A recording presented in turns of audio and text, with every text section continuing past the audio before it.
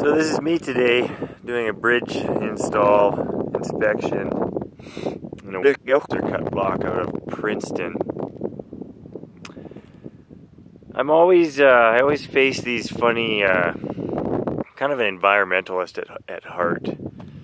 So I come up here and I drive through these cut blocks, and I know there's a lot of forest in BC. But what I'm always faced with is this is the cost of progress. So we come out and we need the wood. We need the wood so we can build more homes. We need the wood so we can build more in general, just more. Just keep growing and expanding. And what is healthy growth?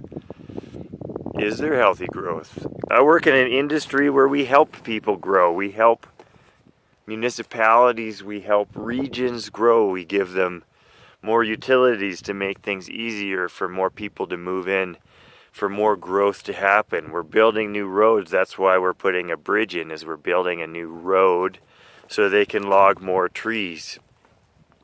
At the end of the day, I don't always feel good about building new roads to get to new trees. When are we okay and we don't need to grow anymore? When does that happen?